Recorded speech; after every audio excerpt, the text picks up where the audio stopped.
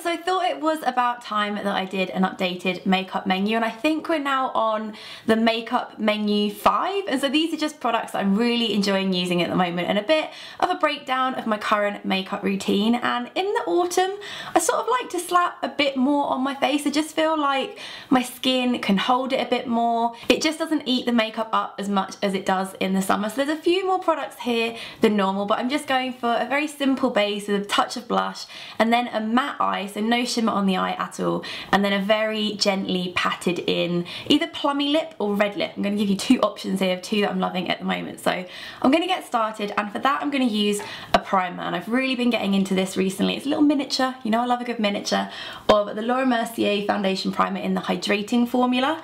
So I'm just going to apply around a pea-sized amount of that all over my face with my fingers, and I just find that this is one of those really nice moisture giving primers, but it has no shimmer in it. A lot of my other more dewy looking primers have a shimmer running through, which is why they give that really luminous look to the skin, but this one is water based and it works more as a moisturiser, and I just find that whatever I put on top doesn't attach to any dry flakes that I might have going on my skin, and it does help things to last a little bit longer. Then for foundation I'm going to use this from Benefit, and this is, I think it's called their Play Stick, and I have this in the shade Spin the Bottle. Now it might seem like a bit of a weird option for me because I'm not normally the biggest fan of stick foundations, but there's something very nostalgic about this product for me. It's one of the first high-end foundations that I bought when I was younger. I must have been about 16 and I really liked it back then, and I've just rediscovered it.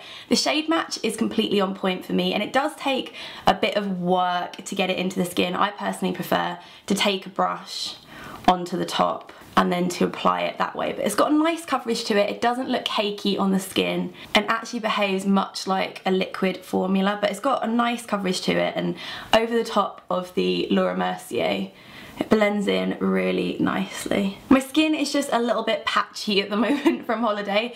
I've got still kind of like a red, very freckly nose, and then also the odd remnants of mosquito bites. So I do need something with a bit more coverage in than I would normally use. And the reason why this is good as well is because it sort of doubles up as a concealer. I don't ever put much on the top of it, either on pimples or under my eyes. It may not be the most exciting foundation of the pack, nor is this the most hygienic way of applying it, but sometimes you just want an oldie and a goodie, and I get the same feelings about MAC Studio Finish. Sometimes I just want to paint my face with MAC Studio Finish for old time's sake. So as I said, I'm going to skip concealer and I'm going to move on to the Bourjois Healthy Balance powder. I have this in the shade 51 Vanille, 52 Vanille.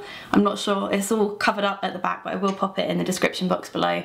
And then I'm just going to use the Bobbi Brown sheer powder brush, and I'm just dusting this over the centre of my face. Now I probably wouldn't do this if I wasn't filming because this foundation holds in place pretty well, but just a bit of shine on camera can sometimes look a little bit greasy, so I'm just quickly applying some of this so it'll stay on my face. So for cheeks I'm going the whole hog. Like I said, I like to just apply slightly more makeup around autumn time, so I'm going for everything. I'm going for the contour, I'm going for the blush, I'm going for the highlight. But I think the first thing I'm going to use, I never really know which way to go with this, but I think I'm going to start with the contour and work sort of from the bottom of my cheek up. So I'm going to take the Kevyn Aucoin sculpting powder in the shade medium, and this is a Burberry brush, which is quite nice because it's already in that little line that will just fit into the groove of my cheekbones, and I'm just going to apply a very light amount of this. And what I like to do with contour is if I ever go over the top and I think, whoa, that looks a bit obvious, I just go back over with my foundation brush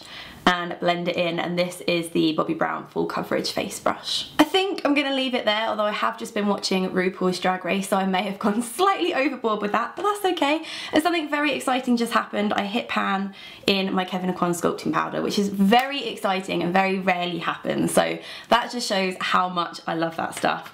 Then on the cheeks, I'm going to move on with the Tarte Amazonian Clay 12 Hour Blush in the shade Exposed. This is very similar to the NARS shade in Douceur. Not sure if that's how you say it, you know the one I mean. It's just a very nice, light, dusky, pink, browny taupe colour that just looks very natural on the cheeks. And if ever I'm doing something quite bright on the lips or something quite bold on the eyes, this is what I go for because it's one of those non-interfering colours. So I'm just going to take that on the Bobbi Brown sheer powder brush again and take that over the apples of my cheeks for a bit of colour and a bit of warmth.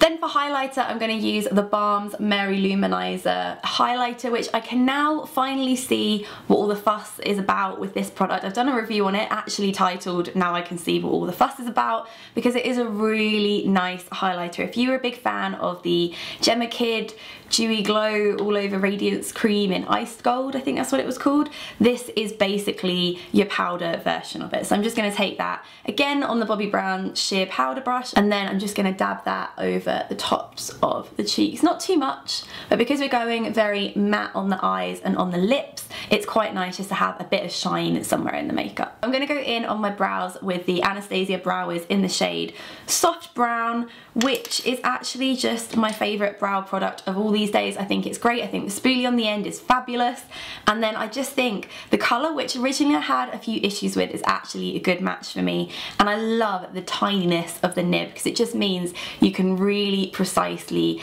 add definition into your brows. So as always, I'm going to do my good brow first, which is this one, and then sort of try and match it up to my bad brow, which is this one as well. And I recently watched a video on Sally Hughes's YouTube channel with Mary Greenwell in it, and Mary Greenwell was talking all things brows, and I feel like I learned a lot from that video.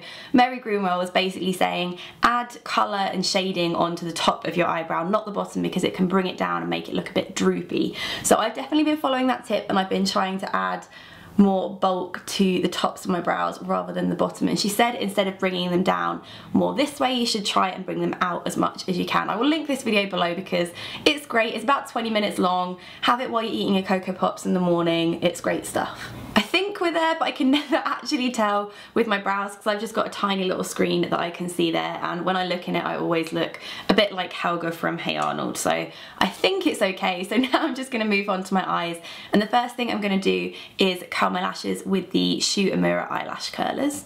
Give them a few pumps. Now I'm just popping a dab of the NARS Pro Prime Smudge Proof eyeshadow base on my lids, and this will just help everything stay in place because I have extremely oily eyelids at all times of the year. Moving on to eyeshadow, and recently I've become quite fond of a matte look on the eye. So just using matte shadows, it looks very natural and it just creates a very natural shadow and a natural definition to the lid, and I kind of like that. So for that I'm going to use the original and the best, in my opinion, Naked palette. A lot of people always ask, I get a lot of tweets on that, what's your favourite Urban Decay Naked palette? The original. It's actually quite battered for me. I just really like the colours, the tones, the textures, and Naked and Buck, the two kind of lighter matte ones here, are the ones that we're going to go for today. I'm going to pop Naked all over the lid and then a bit of Buck in the crease, and then I'm going to pop a bit of eyeliner on as well, but we will get to that. So I'm just going to use the MAC 242 brush into Naked, and I'm just applying that all over my lid. And I actually use this colour quite a lot when I want something on my eyes that almost doesn't look like there's something on my eyes.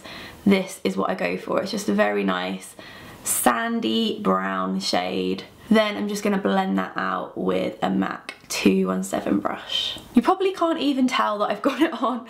It's that subtle, so I'm just going to match it up with the other eye. So once that's all blended, I'm going to move on to Buck. Now Buck is a great shade. It's almost a bit MAC texture-y in the way that there's almost like a reddy kind of tone to it, and it just warms up the socket nicely, but doesn't look too in your face. It still looks very natural. So I'm just taking some of that on a MAC 217 brush, and I'm just going to blend that more through the outer corner. And then, as with all my eyeshadow looks, out comes the Bobbi Brown eye blender, and I'm just giving that a little dusting in the crease, praying that there isn't some dark eyeshadow on it that I haven't washed off, and that just helps to finish off the look and make it look very seamless and professionally applied, even though I'm awful at applying eyeshadow. I've been going on about these eye pencils for ages. They're from Charlotte Tilbury and they're the Rock and Kohl Iconic Liquid Eye Pencil, and I had this in the shade Marlene Midnight. If you remember, I think that was a makeup menu a few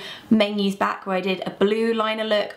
absolutely adore that shade. And now I finally picked up the brown. It's the Barbarella brown, and it is amazing. It's very cocoa, it's very rich. There's no shimmer in it at all. It is a straight up dark chocolate brown, which is a great way of adding definition without going for your usual black. So I'm just going to pop the tiniest amount of this on the outer kind of third of my eyelid. For mascara, I'm going to go for my current favourite, which is still the Fairy Drops Scandal Queen mascara, and like I've mentioned before, you can pick this up in Beauty Mart, which I actually found in my local Topshop. They had a little concession at the back, but they are in Harvey Nichols, I think, if you are in London. I went for top and bottom lash lines there.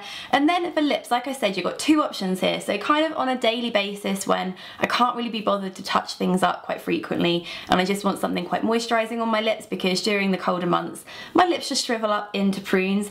I've been using this from Fresh, and it is their Sugar Berry Lip Balm or Tinted Lip Treatment, which is a gorgeous plum berry shade. It's very sheer and very easy to apply. I literally just throw that on, do a bit of that, done. I've just whipped off the Fresh so that I can show you my slightly more bolder, there's a bit more work involved, but I do think it is worth the faff because I love the finish and I love the look and the colour of this. It's one of L'Oreal's new Colour Riche lipsticks, and it's in the shade Julianne's Pure Red. They've got all of these different reds for different celebs.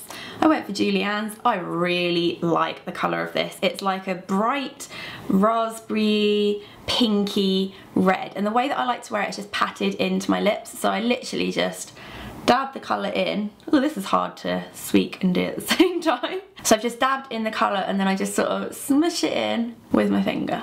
And I really like the look of it. It's a very stained, very natural look. You can't see the lipstick sitting on top of the lips. It's very like moulded in. And I just love that kind of worked in stain finish with the very blurred edges, so it doesn't look too put on or obvious. It's just a very natural way to wear bold lip colours. So that is the finished look. I really hope you enjoyed this little makeup menu. I'm sure there'll be another one a few more weeks down the line. But thank you so much for watching, and I will see you on Tuesday with a brand new weekly vlog. Bye.